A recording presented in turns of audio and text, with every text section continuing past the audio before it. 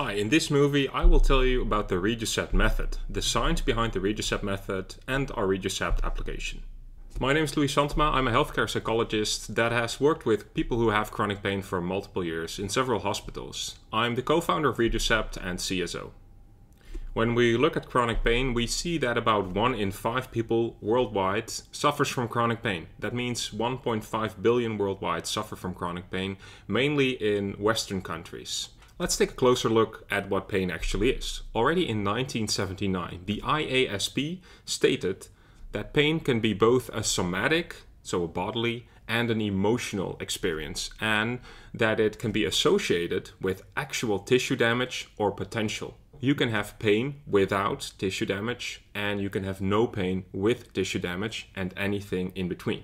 And when we're looking at modern explanation models for chronic pain and acute pain as well, they're completely different from what they used to be. We used to think that only information from the body could create pain, but now we know a lot more about pain. We know that pain is created in the brain when the brain senses danger.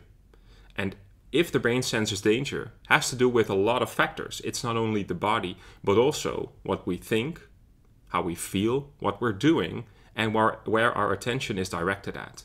So for example, having a lot of negative thoughts and feelings and avoidance in our behavior can actually increase the pain we feel because the brain is sensing danger even when the information from the body is not there or the damage in the body is stable and not getting worse.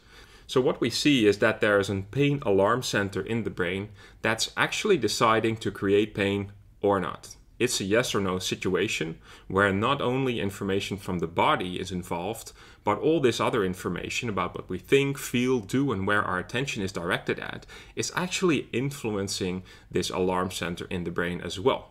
And that is specifically where we designed the Reducept method for. We designed it to alter all these sources of information that influence this pain alarm center in the brain.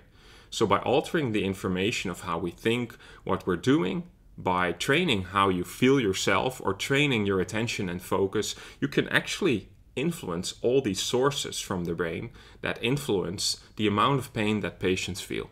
We do this by using our Reducept training app on the smartphone or in virtual reality and our Reducept member page. Let me tell you about the Reducept training app first. People travel in the app from the nerves to the spinal cord towards the brain, the alarm center, and take place inside the control room of the alarm center. We've implemented evidence-based techniques in every step of the training. Let me go through all the steps and show you some examples. The first type of gameplay is the nerve gameplay. It's based on visualization techniques that are often used, for example, in acceptance and commitment therapy and in mindfulness. It's a really strong tool for people to experience control themselves. You can see the nerve-based gameplay here. It's based on visualization. In visualization exercises, people actively gain control over their problem. We translated this to the app in VR and on the smartphone to let people actually shoot their own pain. And by shooting their own pain, they are convincing the emotional part of their brain that there is no danger. And this can actually decrease the sense of pain people are feeling. And once they get familiar with this exercise, they can use it in daily life as well by applying the visualization themselves when they're not training with the app, for example. The second part of the training is the spinal cord gameplay, which is mainly based on relaxation and partly visualization. Relaxation is a strategy that is often used in cognitive behavioral therapies for chronic pain. It's a very relaxing type of gameplay where people get educated about pain gates. Those are gates in our body that can actually block signals coming up when we are relaxed. And they're training to be relaxed as well by focusing on their breathing and following the gameplay, closing the pain gates in the spinal cord themselves, as you can see in this example.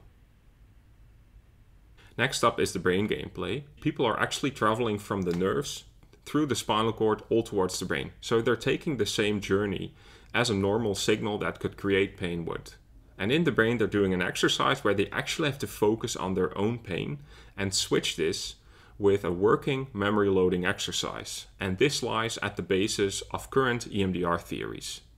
And as you can see in this example of the gameplay, people actively have to remember the pattern they see in the brain. They learn how the brain works and they learn how to desensitize their own brain by doing this type of exercise. The alarm center gameplay is quite similar to the nerve-based gameplay, so it's a direct visualization where people experience control over their pain. But they have to be much more focused and the focus has to be more diverse. By shooting the warning stimuli, people actually open their own pain alarm center. They get education whilst doing this, and opening the alarm center and taking place within the own control room is a very strong metaphor for chronic pain. This metaphor is often used in acceptance and commitment therapy. And once people have opened the pain alarm center, they can take place within the control room. And within the control room, they can do several exercises. The exercises take about 15 minutes, and they're largely based on mindfulness exercises for chronic pain, but also some cognitive behavioral exercises to influence how people are thinking about their own pain.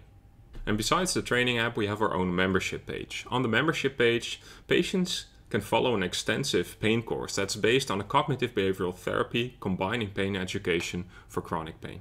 There are also other mindfulness exercises and visualization exercises people can use and apply when they're not playing the app, for example, or in their daily life.